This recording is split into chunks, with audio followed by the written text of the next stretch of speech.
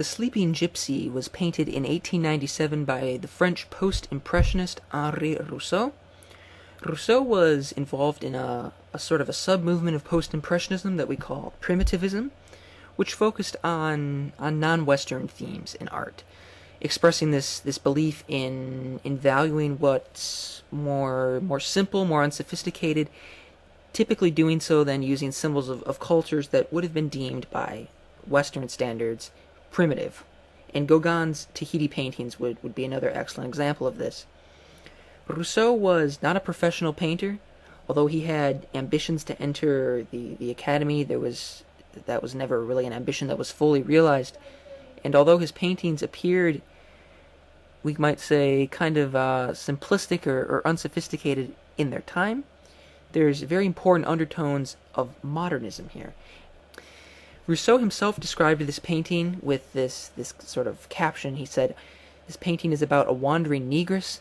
A mandolin player lies with her jar beside her, a vase for drinking water. She's overcome by fatigue and a deep sleep, and a lion chances to pass by, picks up her scent, yet does not devour her. There's a moonlight effect, very poetic. The scene is set in a completely arid desert, and the gypsy is dressed in oriental costume."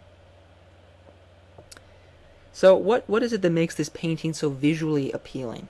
This sort of feng shui yin-yang effect that Rousseau has created here between color and line, congruence and incongruence. First of all, let's talk about the terrain. We have this kind of mountainous foreground right here, and then we have this mountainous landscape in the background. So this is a good example of congruence. We're establishing some sort of a relationship between the foreground and the background of the painting, which appeals to us visually. The lion is interesting because we don't really know how to feel about the lion, do we? He sort of looks, by some standards, kind of like a stuffed animal, like a completely harmless stuffed animal. But we can't really see his face fully, especially the mouth. And the mouth, of course, is the most kind of dangerous part of the lion. He has this kind of menacing look in his eye, doesn't he? Kind of despite this sort of stuffed animal appearance that we might see initially. The woman herself is interesting because the position of her body suggests that she just sort of fell fast asleep from fatigue.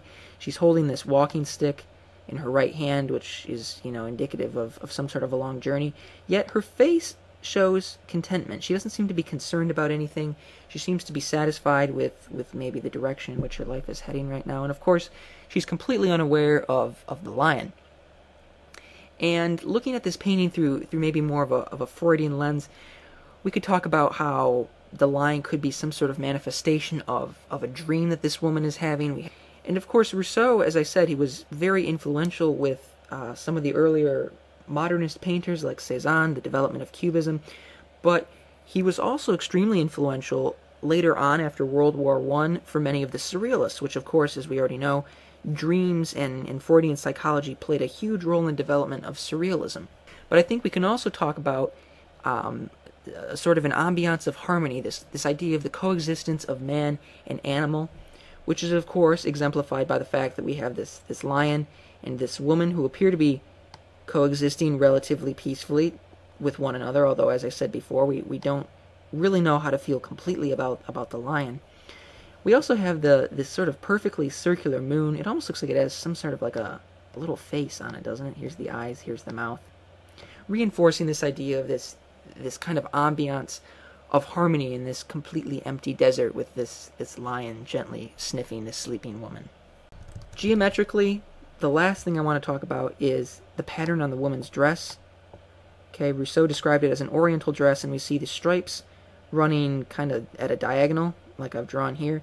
And notice then how that kind of clashes with the way that the stripes are positioned on the pillow. So once again, talking about why this painting is visually appealing, this sort of yin-yang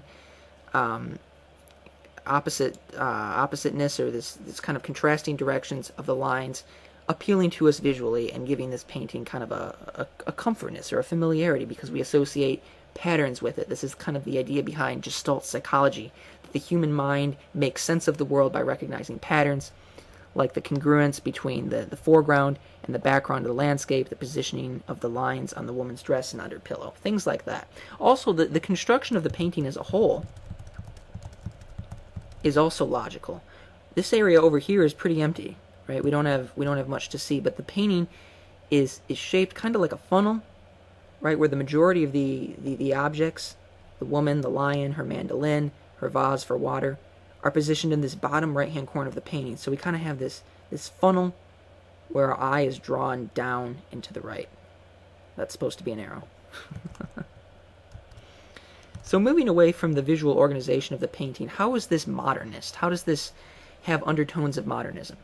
Well, as we've discussed in previous videos, the quintessential characteristic of modern art, and this was something that was kind of born in Impressionism and adopted from or inspired by the Japanese tradition of printmaking, is flatness, right? Moving away from linear and atmospheric perspective toward a more one-dimensional representation of the world on the canvas.